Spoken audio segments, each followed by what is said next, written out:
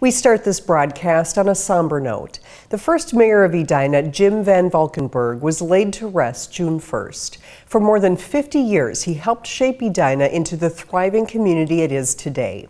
Edina 16's Dietrich Nissen spent time with some of those closest to Jim Van Valkenburg and has more on what they see as his legacy. There were two things Jim Van Valkenburg invested in: Edina and people. He really cared about people. He cared about this community. There's one word to describe Jim: a real sweetheart.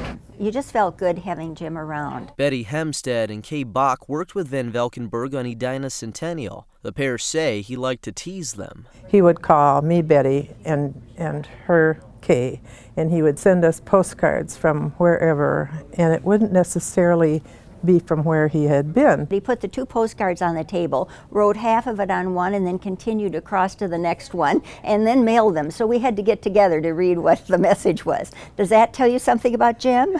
He was just a very unique, fun person, beyond being very, very smart. In addition to being a lawyer, Van Valkenburg served for 20 years on the city council, the last 7 years as Edina's first mayor. He was not for big government. He was not grandiose in his ideas, but he just wanted to have a well-run government doing right things, doing good public works. It seems as though Jim was every place. I mean, if there was something taking place, Jim was involved. He was a wonderful mentor for the mayors that are still living: Denny Metzold and Fred Richards, me. He wasn't a preachy person. He wasn't someone who was going to tell you how to do your job, but if you wanted a little bit of guidance from him based on all those years of experience that he had, he was willing to give it. After his run as mayor, Van Valkenburg stayed active in the community. He was involved with Edina Rotary, the Edina Crime Prevention Fund, and the Edina Art Board. However, he played a crucial role in establishing the Edina Community Foundation, a group dedicated to strengthening the city as a premier place to live and work. The first thing to be obvious about Jim when you were with him in a meeting is he deeply cared about the community and whether the organization was doing all it could to serve the community. By the late 1980s, Jim's contributions earned him the honor of having this park just off Lincoln Drive named after him. Jim would come to our holiday parties. He would always come to the employee Christmas parties and the like. And it was a standing joke, we always would ask him to come up and give a speech at the parties.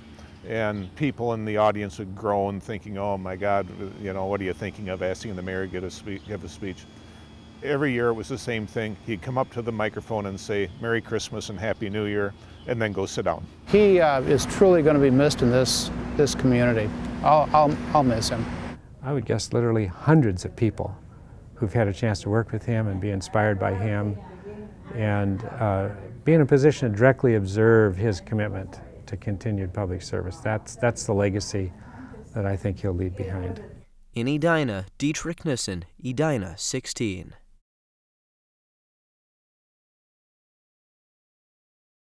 If you'd like to contribute to a memorial, you're encouraged to send donations to the Van Valkenburg Fund for Children. The Edina Community Foundation uses the money to help children in need and their families, as well as assist with funding community support for youth who are financially challenged. Some funding also goes to send kids in need to summer camp.